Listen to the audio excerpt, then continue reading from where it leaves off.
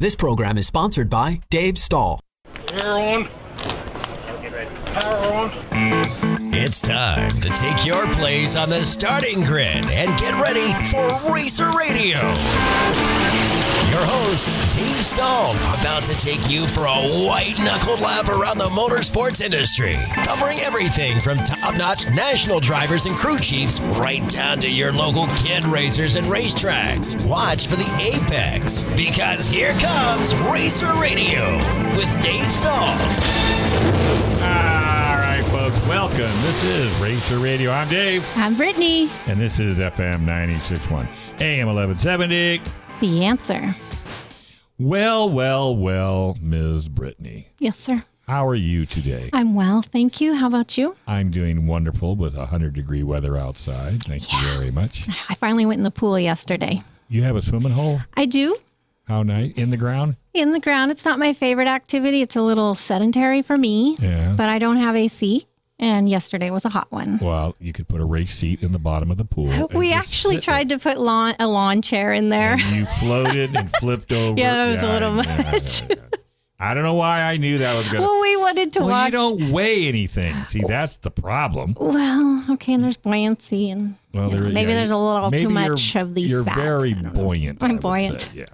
So who'd you bring in as a guest today? The gentleman to my left used to tear it up on two wheels. We talk four wheels a lot. Right. So we have somebody representing two wheels.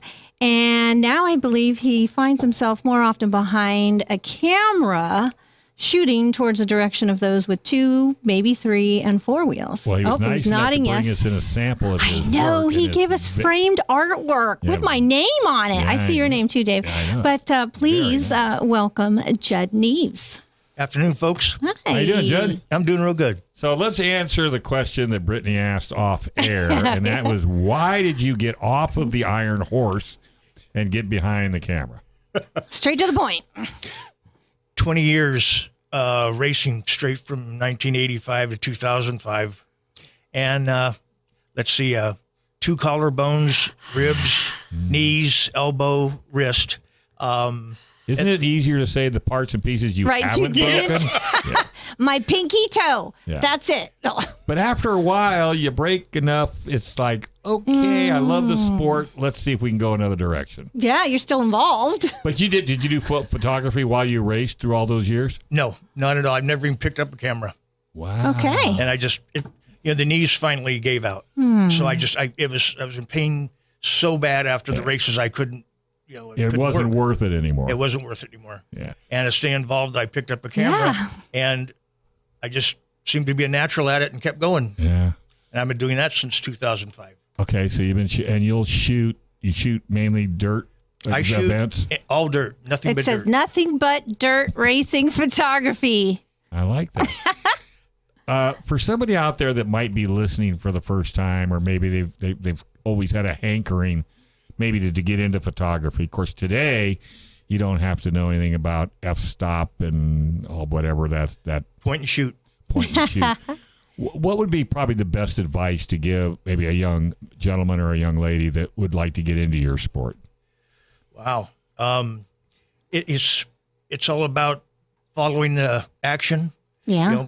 Getting a good camera is always a plus. Mine does 10 frames a second, so I can Right, it's action sport. Yeah. Oh, Well, you out of 1,000 shots, how many do you actually use? Probably 100, 200 at most. And that's pretty good. That's pretty good. That's because you're a good shooter. I don't want to miss a thing. Well, no. So I know that you have notes, so I don't want you to go off the top without having notes. Yeah. What do you got? Well, I was just wrote down the years that I had championships as a sportsman racer. Ah, what years? 1990 and 96, I was in the vet class championship. Fantastic. They had two classes. You could ride pro expert, or you could ride sportsman am. Okay. So I chose the sportsman am class and did pretty good. What'd you ride? Oh, I was always on big bore 500 two-stroke motorcycle. If Two-stroke, you're gonna fall two-stroke. off, you Yeah, might as well do it in style. That's right, nice and fast. Ha zing! What kind of bikes? KTM, Honda, Kawasaki. Yeah. Oh. Yeah, well, you dealt with the All of best. them. Oh, the Honda was a rocket ship. I was going to say, out of all of them, I would say the Honda would probably be the the fastest and the Oh, most it was. nimble. Oh yeah, no electric start. Nobody had that back then. Oh so yeah, it's- I still don't. You know, No, my little KX100. your dwarf car has to be No, kick-started. not the motorcycle. We're talking two Oh, wheels. I see, My I little KX100. So how far and where did you mainly ride? Or did you have a certain area that you would run? Well, I started in Enduros, but mainly District 38 down in Pearl Valley. Right. And Well, you live out there in El I Centro, live out right? there. Yeah. So it was nice. I was a teacher, and I used to get all that time off, so Yeah. we could pre-run back then. So I was constantly out there pre-running. So you eliminate a lot of the dangers, even though, you still fall down occasionally. Well, yeah. I mean, it's just I did the NORA race. I announced if you ever get a chance as a vet, that's the race because it's not a race. It's a rally. It's kind of a rally, but I'll never forget. We were at the last checkpoint, and this guy was flying on his dirt bike, got hit by a pedestrian. No. They helped him back on the bike, and he comes in, and one leg's out, and it's wobbling. And I see him coming. I just yell, "Medic! Medic!" I mean, he was hurt really bad, but there was no way he was not going to finish that race. Wow. And he crawled up on his bike. Very It was- nice. Yeah, it was Very really nice. good. Well, my dad always said, I always hear him say, if there's a group of people, there's a crowd of people standing around, be aware, Yeah. beware of something. Yeah. Or a photographer. Or a photographer. Yeah, well, Brace for it. yeah, and that's that too in itself. So where do your photos end up? Where do you publicize them? Are they in Yes, I do magazines? on Facebook, Judd Neves, or Nothing But Dirt Racing Photography, both different pages. Have you ever seen S&S, the magazine? Yeah. With, I cover all their races, and I send all my pictures into them. okay, with Sherry and Yeah. fantastic. Steve. Yeah, Steve and Sherry. On his Facebook page, you can see a ton Yeah. of photographs and reference to the S&S, the off-road. And I actually saw that did you say you don't mind people sharing the photos as long as you give them credit? All of my give yourself photos are shareable. I Yeah. turn in logo-free photos so people can share them as they want. So No, you're not trying to make a living doing this? No, not at all. I'm doing this for the love of the sport, Yeah. and I go to all these races on my own dime. Yeah, and you get into Wow. tracks and races with the Photog press pass, which means you can go anywhere and everywhere. Yes, sir. You're not stuck in the stands. Nope. I get the best seat in the house. That's win-win. Yeah, well, it could be a little hairy sitting up close. I know, but he catches. You got to go on all of you listeners, but you could Dave. end up catching a bike. True. Well, what a close-up. Yeah. But he catches those action shots, and as a racer, it's fun if someone can catch it. You try to capture that image in your head, or you try to describe it to your friends and family, but if someone catches that, like Judd, then it remains with you for a long, long So time. give me a hair-raising experience. I'm sure you had one or two. Oh, I had a bike chase me down, and he came over a jump, and he lost it after. And it liked you. Yeah. Yes, he There was went an off, and that attraction. bike came straight for me. The bike I was behind a great big bush, 8 foot, probably tall. They couldn't really see me, but I figured, well, if they can't see me, they won't hit me. Oh, Or he came so off that. you thought. Yeah, he came off that bike, and the bike kept going. The bike went right through the bush. I had to jump at the last second. Just missed me by 6 inches or so. But you got the shot. Yeah, did you get the And, shot? I got all the shots, but I'm still looking through the lens. That's what and I- this bike is coming towards me. I'm just going, whoa, this is going to, I put the camera down just in time to jump. Wow. And Okay, you remember that asphalt, DeHammel? I can't think of his first name, the father. DeHammel's his last name. He was world-class superbike rider. Very stern, didn't smile. And I'm interviewing him at Auto Club Speedway. And I'm thinking, God, this guy is just as tight as a drum. I got to figure out a way to loosen him up. So I said, by the way, I go, have you ever found the device that's on a motorcycle that when you go down, the bike will hunt you down and try to run over you? Oh my gosh. And he started laughing. He says, I have been looking for 20 years, and I have yet to find that piece on the bike that will hunt me down and try to run over me, because that's what motorcycles do. Yeah. Have you ever noticed that? They will hunt you down. three-wheelers and quads are probably Go. more famous for Yeah, that. I've had a quad land on me. I was like, when did that happen? Why did that happen? You were next to me. Now you're on top of me. Oh, no. When I was on my two-wheeled. I got three-wheeler stories, too. I had one do a wrestler, over your shoulder and slam you on the ground. Jeez. Knock all the wind out of you. I go, what did you do that for? I wasn't doing anything. I thought we were friends. Heck, I couldn't even talk. Yeah, that's not a good thing. All right, let's take a quick break. All right, we're going to go back to our special guest, Judd Neves. He's a photographer, one-time rider/champion. Got tired of falling off the bike, not because of his own doing, but because motorcycles like to do that. Yes, they do. It's kind of like riding a bull. Bulls don't like you on their back. That's how I got into racing. The guys who offered me his car, his doctor said, if you break one more bone, I'm not going to be able to put you back together. So he retired Really? and then got tired of just looking at his cars and decided he wanted his car back on the track. And then I was approached. So there is that time when you come to that decision. I don't look forward to it personally, but I guess... Well, I think your longevity in a car is much longer. And I was thinking about that. yeah. I didn't want to say that when you said you hurt both your knees. I thought, well, why didn't he get in a car? A cage wasn't for me. Okay. So my orthopedic surgeon was a really great doctor. And it wasn't, I'll get you back out there as quick as I can. That's the best kind of doctor to have. Well, yeah. Yeah. Absolutely. Instead of giving you the lecture, which my dad says he got the lecture year after, like every wrist that he broke or set of ribs. Well, that's a whole nother story, but it was the doctors always gave him a lecture. So he started saying things like, I broke it fishing or falling off a ladder. Or that's a badge of honor. I'll tell you how I broke it. I'm not going to hide it. No, he said that the doctors didn't like it. Oh, well, the doctors didn't. Well, and the thing of it is, motorcycling is way cheaper than a car. Yes, it is. Not only, you can throw That's your a strong bike argument. in the back of a pickup. You can throw your gear bag in there, any spare parts. They don't take up that much space. No. Yeah. And there's not a lot of maintenance compared to a car. There's still quite a bit of maintenance. Well, if you do your homework, then you don't break down. Well, Yeah. Yeah. Did you ever do any rally racing where you went long distance?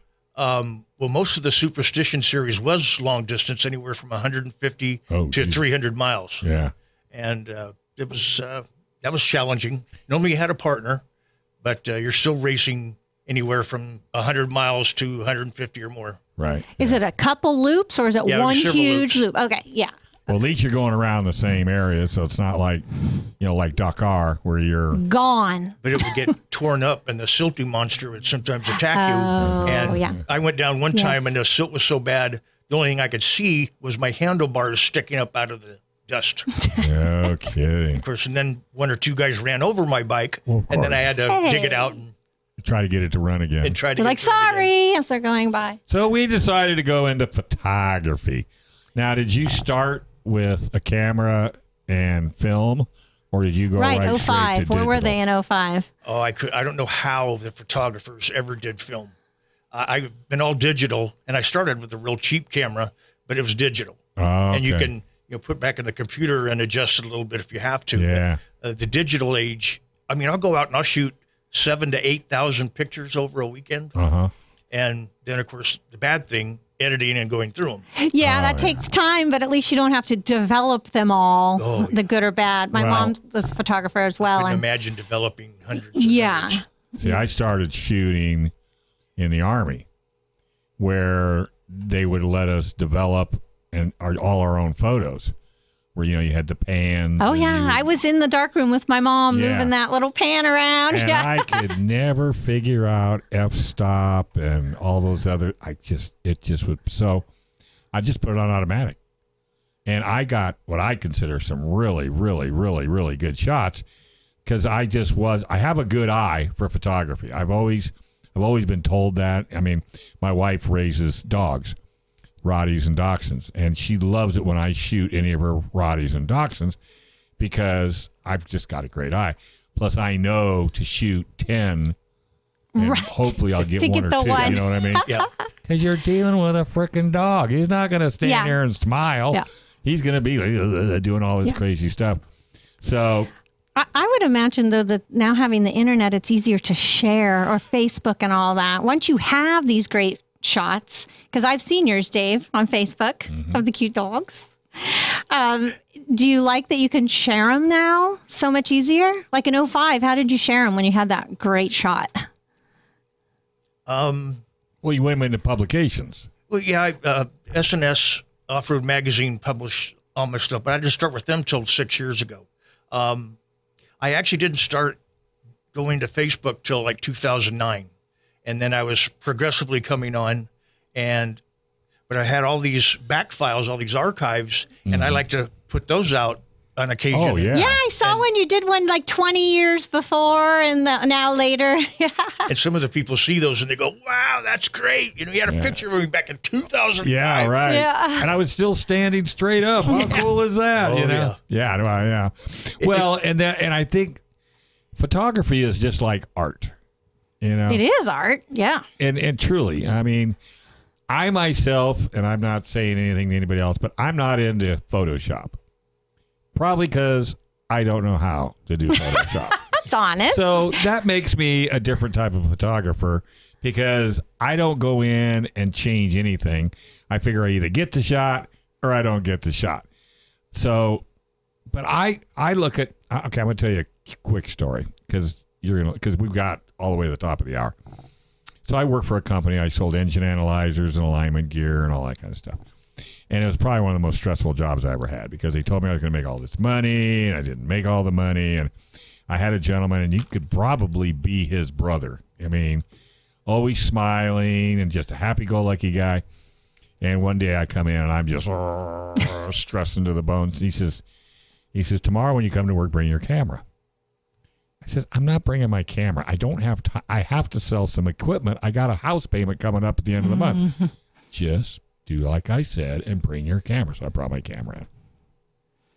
We drive to the beach, and I got to get on the road. I mean, I don't just get out of the car, and we walked along the beach. He said, start taking pictures.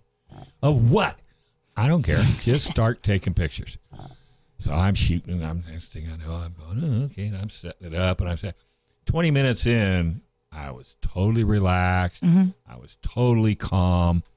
And he says, how do you feel? I says, man, I don't know why I haven't done it. Start keeping your camera in your truck. And when things aren't going the way you want it to go, drag out the camera.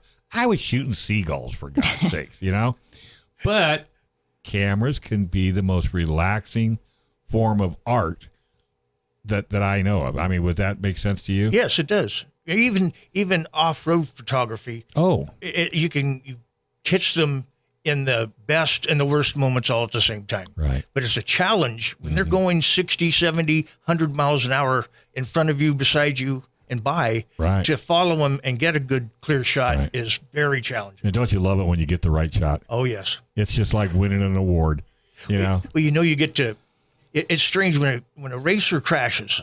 He's in pain. He's hating life. Inevitably, the next day I get a call. Did you get that shot? Did you get that right? Yeah. Every time. Well, of course, because I figure if I'm going to be hurting, I better have got a good shot. Well, and a picture's worth 1,000 words. You go back to work on Monday morning walking like a stepped-on cockroach, but sore but not sorry. And you want to relive it or describe it to the people, and that picture says it describes it for you. Well, yeah, and for as you sure. get older and you retire and you don't ride anymore, the now memories. all of a sudden that becomes something you can look at every day. This, my very dear friend Ron Radigan, he's in the Cal VMX, like I was mentioning, and his office is chock full of motorcycle photos. I don't know who's been shooting them, but they're really great action shots. And now he's on a dual sport, and he's got some dual sport shots, and all on dirt, and he's just loving life. And it was so funny because the dealership he works at, somebody came in and says, all right, no more pictures on the walls. I want white walls. I don't want anything on the wall. So he would start adding one here, and one there, and one here, one I here. love one it. Here. Next thing you know, you walk into his office, and it's just That's jam-packed awesome. with photos. But there's something about photography. For one, it captures a time in your life that you can't relive. Yes. Right? Oh, yes. And you never throw photos away. I don't care what kind of photos they are. Yeah. And for you to be able to fall back and, the only thing is you need to learn to organize and put dates on them. That's and true. Tell a little story on them, something otherwise you will never remember. Yeah. Yeah. It is nice, the memories. So if you just and you get don't that have right. enough photos of your rig. I don't? I don't think. Do you have a lot of photos of your car? You And your mean team? baby pictures? When people start showing baby pictures? My baby pictures of my dwarf car. But I mean, really, do you have a lot of photos of the crew and the? I would say my mom you does a need to have- really good job of or have- documenting. You need to have Judd come in sometime. Oh, And wow. shoot you. Just shoot your one evening. I'm one of those that feels silly just standing there next to my car. We're talking action shots that you don't even know he's. By the way, she gets distracted quite easily. Full moons. Squirrel. So she doesn't want to be driving around and all of no, you're over there.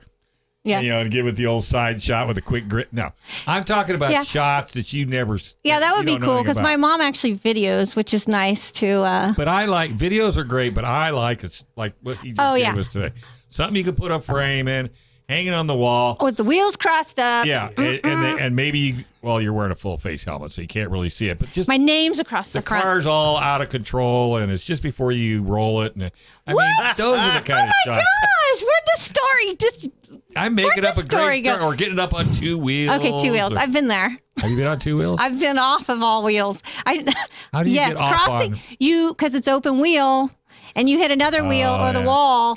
I had that crossing the finish line, and Dirt Dude called me the next day. He's like, I can't believe you landed that. I was like, that makes two of us. You don't have Nerf bars on that? We have Nerf bars, but no. Somebody went up and the over wheels the Nerf bar? go, yeah. You can hit somebody else's wheel or the wall easily in the dwarf car. Yeah. I'm the guy that holds the shutter down and gets it 10 pictures Action in a row shot, sequenced. yeah. Click, click. I saw that. Oh, yes. And then a big dust ball. Yes, listeners, you got to go to his Facebook page, Nothing But Dirt Racer Photography. Yeah, there's on the photo page or click on photos, there's hundreds and thousands of pictures that I've taken over the past 15, 20 years. And if you know somebody in one of these photos, feel free to copy it. Sure. Yeah. It's all shareable. Yeah, there's funny conversations too in the comments. Yeah. Well, you got to remember, he's been doing this for a couple of weeks. Have you shot at Paris since this is the Paris I've segment? Shot Paris, and Verona. do they do flat track? Do you shoot flat track as well? Well, let's find out when we come back because we got to take a break. Yes, we do. Because you're not looking at the clock. No, I'm You're not. Just too No, your excited. computer screen's off today. Well, it's just been one of those days. It's 2020, folks. All right, folks, welcome back. You're listening to FM 96.1 AM 1170. The answer. You are failing again. I was muting. Yeah. You were muting? Well, his phone started giving directions, and he's just sitting here. Well, that's what phones do, right? Odd. Shows you how technically inclined our guest is. And who is our guest? Judd Neves, a photographer. And the name former of his... racer. Looks on the picture. Well, I don't know if it's racer or race photography. That's what I was looking for. I'm a racer turned photographer. No, the What's your name website? of your photography. Nothing but dirt. Racing photography. Racing Very photography. right. That was the thing. I Nothing didn't know if it but was dirt racer racing. or race. People. Get us a special guest in the house, Judd Neves. He is a photographer, mainly dirt. He's got a great lineup on Facebook.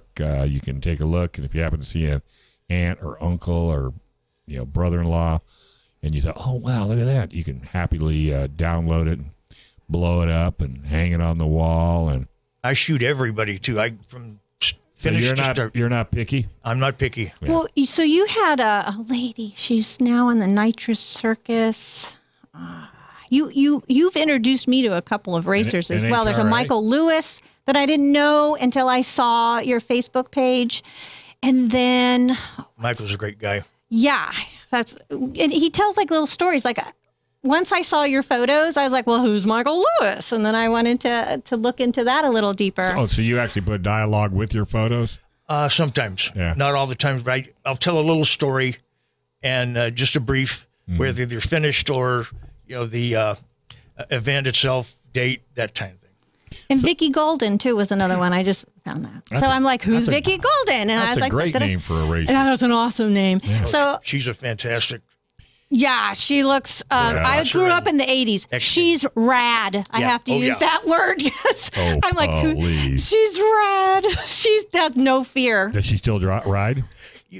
She was doing X Games for a while and broke her heel real bad. And I know that she had it took a time to get her back onto the bike, but I think she's back on. But She's been practicing. Yeah, because I was stalking her. I mean, looking her up on Are you gonna Facebook. get her on? I don't know. She might be like a Sheldon Creed, hard to get a hold of because she's going up and up. Well, and I love women that race. I really do. I mean, they don't get the just they deserve, I don't think. I love promoting them. When I do see too. them out there, I'll put more pictures out on them. And than by I the can. way, anytime you have somebody that you think deserves the love, hook up with Brittany, and we'll be more than happy to put them on air. Cool. And, Yeah, I can probably send you several people. Yeah. Sure. Well, and like I said, deserving people that Yeah. you think that maybe they're trying to make it in this industry because Up and coming. They could use there's some a help. lot of kids trying to make it in this industry, And it's a tough one. and a lot of them have massive talent and no money. And unfortunately, money talks, and you know what walks. Yes, it does. And that's the sad thing. I've never liked. That's what I've always felt. Grassroots racing should not be money generated. It should be talent. And I think corporations and factories need to support the grassroots racer, if not more than they would somebody that's in the big leagues.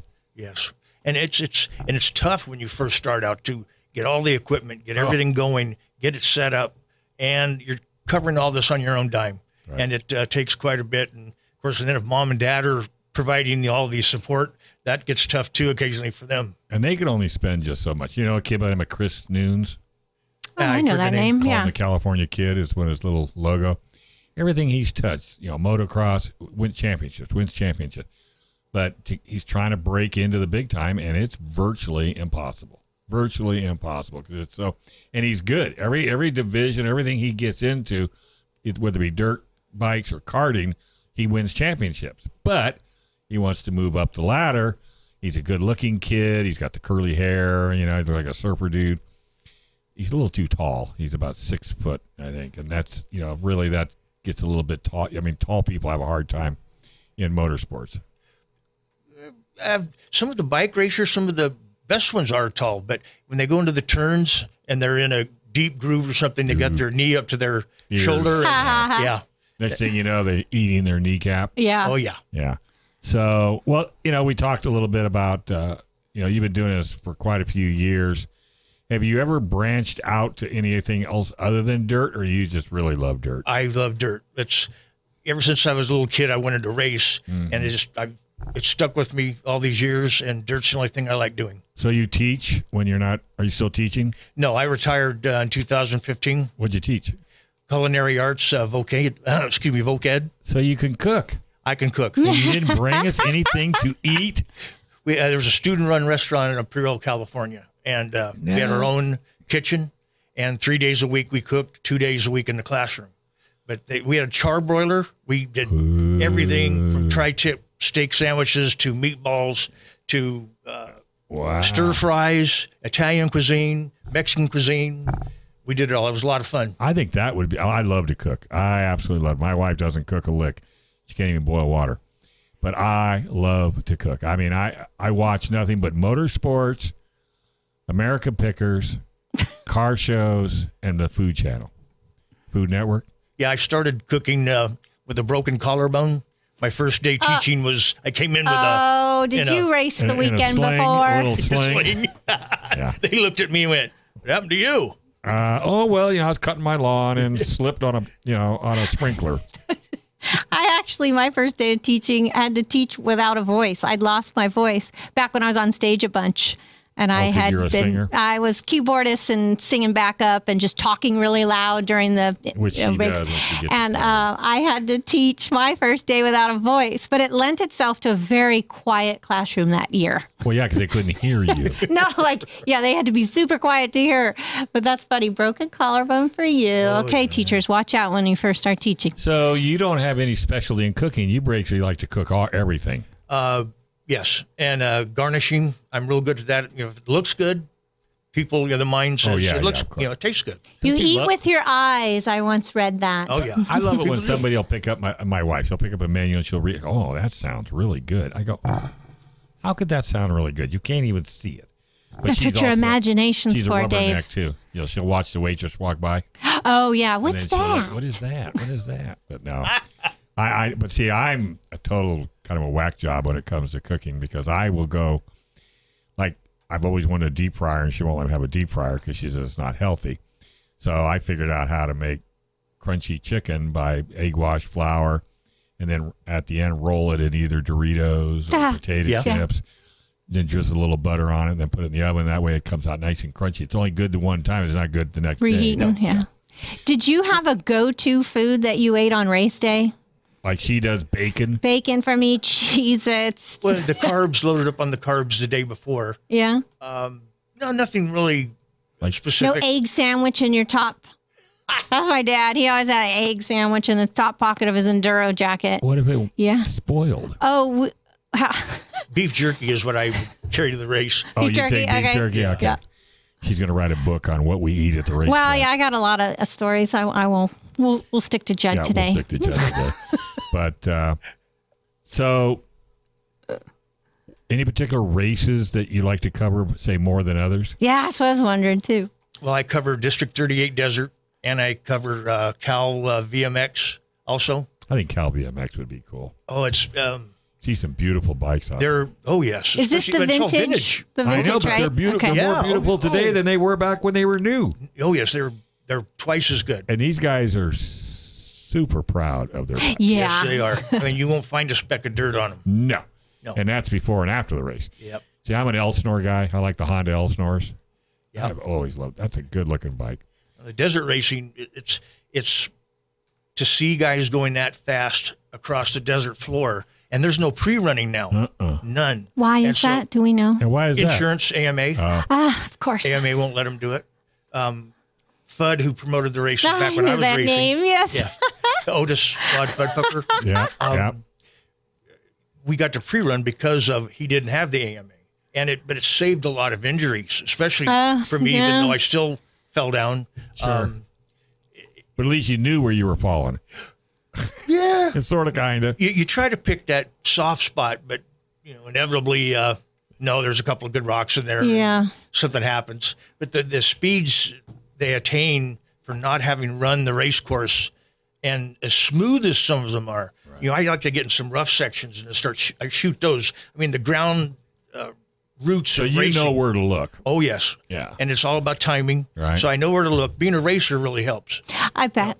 So I know where the spots are. I know what they're going to do, and it's when they do it, you start snapping that. Yeah, especially when you see one of them get all wiggly, you go, "Oh, this is a good spot to be." Yeah, they're in trouble. I stick right with them. Yeah, I'll just stay right here, and I'm sure with all the years you've been doing it, your reputation precedes you to where when they see you there, and if they do go down, they know where to find you to get that photo. Because hoping you got it.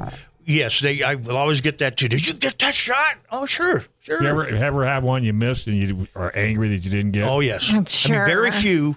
I was shooting a race and Rosler was leading. Well, he kept hitting this one jump sky high in the air, and I missed it 2 laps in a row. The last lap was coming, and so I said, this is my one chance to get him. And you got it? And I got it. Yeah. And when you say got him, I totally understand. He's probably up in the air, totally crossed up. Oh, yeah. He was way up. Dirt. That's why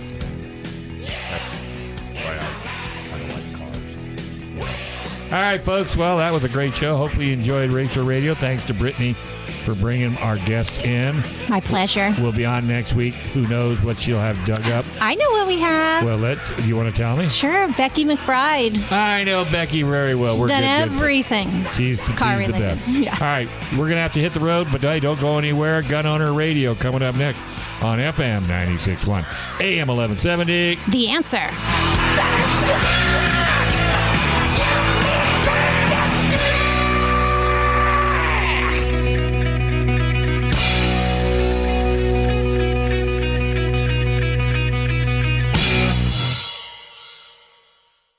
This program is sponsored by Dave Stahl.